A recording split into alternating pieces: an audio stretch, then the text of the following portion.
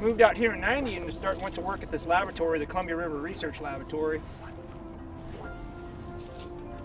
And eventually went from working in the field, collecting the data and whatnot, to coordinating efforts and work in the laboratory. Because of my background in aquaculture, I was familiar with the fish rearing procedures and fish health and all that.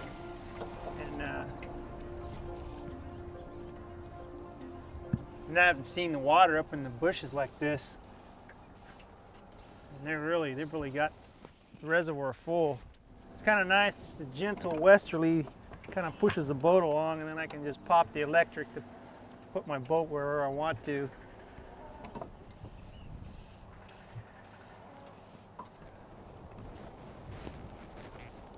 All right, there we go. Hopefully this one will stay on. Feel too much weight on this, but oh yeah, that's what we're looking for.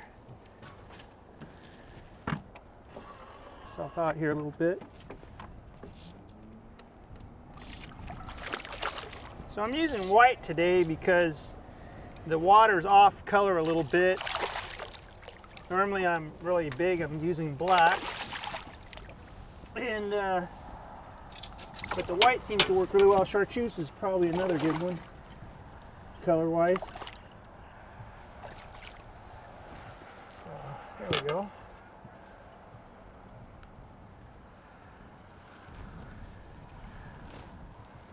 Oh, not bad. A good start to the morning. Yeah. Well, that's a good sign. Hopefully there's a few more out there. Whoop.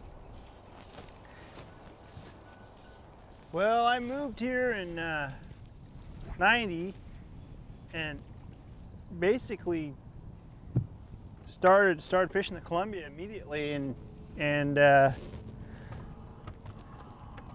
there's a plethora of species here in the river.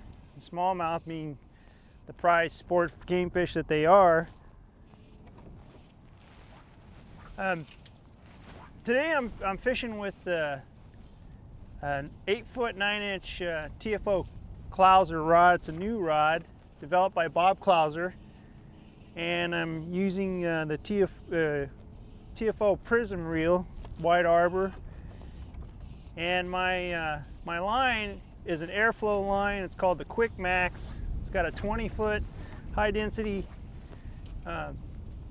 tip on there with a running line, floating running line. And it allows me to turn over these larger flies pretty easy. And I'm using a white, one of my own versions of a bugger. It's a white bugger with some flash, and I typically tie a lot of flies with glass beads. I'm known for my glass bead fly tying, and so I have glass beads in the bugger pattern I'm using. And today the water is, we're having a little bit of a spring runoff, so the water's off color slightly, and I'm using white. I typically really like to use black and oftentimes start with that, but the white seems to be working really well. Chartreuse this time of year when the water's off is another good color. So sometimes I switch around, but over time I've learned that when the water's this condition, it's probably maybe a couple feet of visibility, and I'll switch to the brighter colors. And I like to add, this fly has weighted barbell type eyes, and helps the fly, gives it that jigging motion, and bass, really love the jigging action. Gets the fly down quick, because like right today, I'm dealing with the wind, I'm moving the boat. I don't have a lot of time to lay out a perfect cast in the right spot. I've got to stick and move and stick and move, and I need the fly to drop immediately into the cover, into the hidey hole where I'm fishing. And so everything I'm using today is quick sinking. The line, the fly, so it gets down quick. One of the other things that I do that I've started using quite a bit with all types of streamer fishing, even in saltwater, is I add about a size 10 or 12 barrel swivel, and I use short butt section on my leader, probably several feet long, put that barrel swivel on there, and then put on about another two or 3 feet of tippet material. Today I'm using 9-pound test fluorocarbon. These fish aren't particularly leader shy, and the swivel's great because it helps the fly track straight. It doesn't lay off on the side when you're stripping it in. Keeps the leader from twisting. So there's a lot of virtues adding that little swivel on there.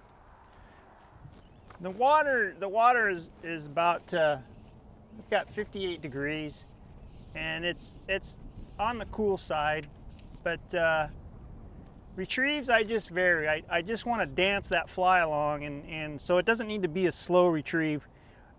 Early in the season, when like in April, then a slower presentation is necessary, like when you're starting to get, 48 to 52. Once the water gets above 55, you can move a fly through the water at a fairly quick pace for smallmouth, and they're going to move a considerable distance. They're a little bit different than their largemouth cousin in that they'll chase their prey down. They're not necessarily an ambush type predator, but they'll go a considerable distance to chase their prey down and eat it. So that's one of the virtues of smallmouths, is they're really aggressive, and they'll move out of their hiding place or their hold to take their prey. Basically what I'm doing right now is I'm working the edges, but the water is like 3 or 4 feet along the edges, and then it drops off, and I like to work the shoreline edge, and then I like to work the drop off where there's an abrupt change in depth.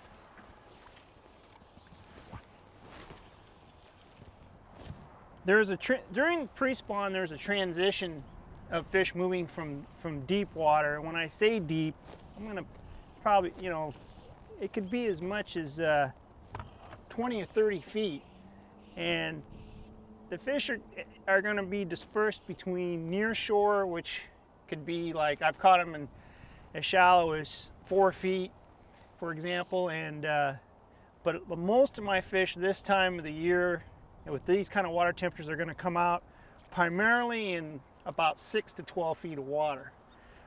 But like I say, I start near shore, fish the fly out towards the boat, and then I'm watching my depth finder so that I can see what the depth contour is doing and notice where the drop-offs are. So I'm kind of covering 2 different zones here. I'm covering the near shore zone where fish are perhaps staging and getting ready to spawn, and I'm fishing the deeper water where fish are still moving around and they haven't really moved into the shallows yet to start their spawning. I don't think I've ever had a problem without stripping smallmouths. I think they got pretty powerful tail and can seem to move pretty quick. So you can see I've got pretty good placement on my cast. Try to get relatively close, a foot or so. I prefer to fish early because it's quiet, mainly before other anglers start to arrive too. I think the less pressure there is on the fish, the better the fishing is. And smallmouth have a period at dawn and dusk, I believe, when the bite's good. But during the day, it can be good too. They usually have a fairly hearty appetite, as I mentioned earlier, and but I think that the angling pressure can put them down, and also weather changes and weather conditions. I don't particularly like to fish when fronts are moving through and stuff. I mean, it can just shut right down. There's weed beds in here, and from past experience, I know the depth, I know the shoreline profile, And like I say, there's weed beds in here, so there could be bass in this whole entire little kind of flat corner in here. So you don't want to just necessarily stick with casting and working the structure. You can cast randomly out in the open water if there's weed beds out there, or perhaps a rock pile. And that's where the depth finder really pays off, so that you can learn an area. I can't emphasize enough the importance of having a decent depth finder. And I'm not worried about seeing fish on it. I just want to know what the substrate and the bottom looks like, the depth changes, because you know, in some cases you can have sudden drops and you can be down in 30 to 40, 50 feet of water, and you're not going to do any good fishing a fly in that kind of depth, not knowing it, when all you need is the first several feet in your cast near the shore.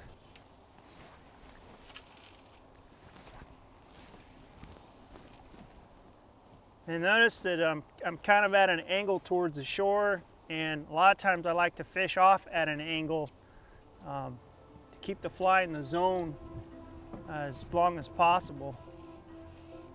I wrote for just about all the major magazines in the Pacific Northwest: Salmon, Trout, Steelheader, Fly Fishing, Fly Tying. I need to get busy with them again, but Northwest Fly Fishing. I've had some stuff with Fly Fishermen. One of my first smallmouth articles came out in that magazine. And Washington, Oregon Game and Fish is another magazine. Ha! It's right there. I just picked up, I had the fly in the water, and a little fart came up and grabbed it.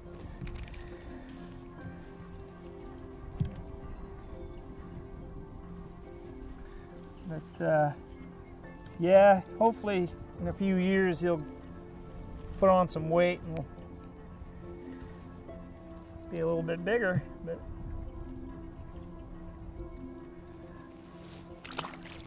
that was unexpected. Right off the bow. That's interesting. So right now I'm in 20 feet of water, but I'm probably halfway between me and the shore. There's a bench. So I'm going to cast over the top of that bench. I'm going to work that fly back. A pretty good click, just so I don't snag on the bottom. But as I get closer to the boat, then I'm going to slow down and let the fly drop down to that deeper water. So I want to take advantage of working that fly in the complete zone. Well, one of the nicknames that smallmouth have is rock bass, and fishing riprap like you see along the shoreline here is one of my favorite areas to fish. And they also, in this particular area, we're off the Columbia River in a little backwater area, and there's a lot of crayfish and a lot of food fish, but crayfish also are fairly abundant in these rocky areas. But that's where I like to I do most of my fishing is along the riprap, thanks to the Army Corps of Engineers. But you know, back in this other area, as I mentioned, you know, weed beds are good, but for some particular reason, the rocky structure and even rock bluffs seem to produce most of the bass. And they can be along current seams, they can be in still water areas like where I'm fishing at right now. But for the most part, I think if a guy is just starting out, if he sticks with the rocky areas and points, and again, having a depth finder, you may stumble across a rock pile or a submerged reef, and work that over, and you'll probably pull some fish off of it.